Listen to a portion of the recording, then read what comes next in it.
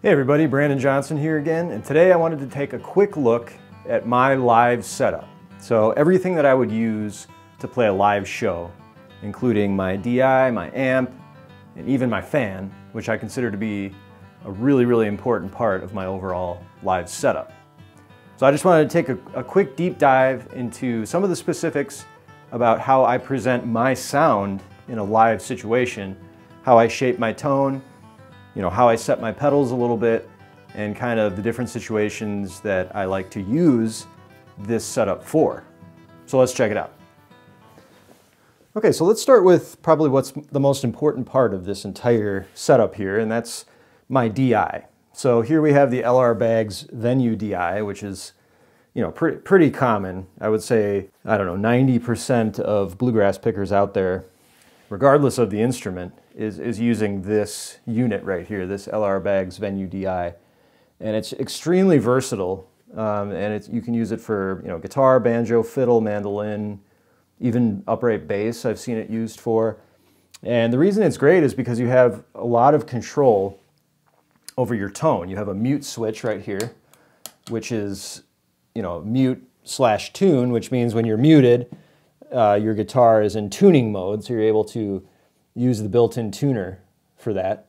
And when you click off of it, it goes out of tuning mode and it goes into the main line. So generally you always want to keep that muted if you're in a live situation. And then of course we have our boost here, and that's important to set your boost before you sound check. And that's done in the back. There's actually a boost knob all the way in the back where you can set your boost level. And that's obviously for taking solos. And then of course we have a really nice kind of modeling system going on here with an EQ, a pretty intensive EQ actually. You can set the notch, the tune, low mid, high mid, presence, treble, all that good stuff. And generally with this I've set it, and I usually don't mess with many of these knobs except for maybe high mid and low mid. Sometimes I think this is set up from the last time I played at the Caboose in downtown Minneapolis. So you can see that I had my treble set a little bit lower, my high mids a little bit lower, and then my low mids, I bumped those up a little bit so that I could get that nice low mid tone. This is a great multi-purpose DI for people to use for just about any instrument, any kind of live music situation with acoustic instruments. It's really good for that. And so your instrument comes in from here. This is directly from my guitar, and this goes into the DI. And then what I have here is I have a send and a return coming out of the back. And that send return is going into my delay pedal. And this delay pedal is something that I use quite sparingly. And really what it's for is it's for very specific musical situations where you want to play less notes, but maybe still kind of fill a little bit of space, right? So if I move away from kind of bluegrass open position flat picking and I go into more of a kind of an up the neck pentatonic type of a feel, I might kick on this delay pedal here, and I have it set very just subtle. It's not very present. You can see the level is about 3/4, and it's just something that's meant to be an accent. So if you need to fill a little bit of space, for example, taking a solo, a pentatonic blues solo or something like that, I might kick on this delay pedal here and just give me a little bit of delay and a little bit of kind of depth to my overall tone if I'm not playing a lot of notes, for example. So I have it coming from the Venue DI into the delay and then back into the Venue DI. So I use this Venue DI as my main DI. In other words, when the sound guy gives me the XLR cable, I send it out of the back of the Venue DI. And then if you see right here, coming out of the LR Baggs, I have a cable coming out and going into my Fishman amplifier here. And this is just for me on stage. It's kind of like a little personal monitor that I use. So it doesn't go to the house at all. It does have a DI in the back, but I never send it. I never use the Fishman as my DI. I always use my Venue as my DI because it has superior tone modeling. It has nice EQ and really nice settings that you want to kind of maintain and send to the house So what I use this Fishman for is just kind of a personal amplifier or a personal monitor, which allows me to kind of have a little bit more control over my volume on stage. So you don't have to rely so much on the house monitors to hear yourself. You can kind of use this and you can adjust it accordingly. And as far as the tone settings on this are concerned, these change quite regularly depending on the venue that you're playing at. This is just how I have it set up from the last show I played, but this can vary, of course, based on your needs and based on what kind of sound you're going for, really. And of course, I always like to wrap the cable when it comes out of the DI. I like to wrap the cable around the handle in case somebody trips on this.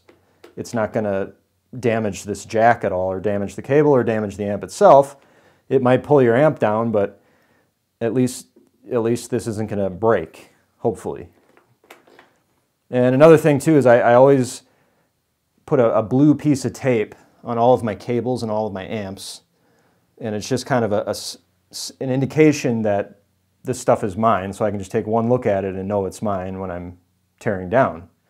And I also think it's important too to use a power strip or a power conditioner when you plug in all of your gear, because power surges do happen. They're fairly rare, but they can happen, and when they do happen, they can blow all of your equipment all at once sometimes. So it's really important to have something in between the house power and your equipment, just in case. Of course, a Furman power conditioner is much more superior to like a standard power strip.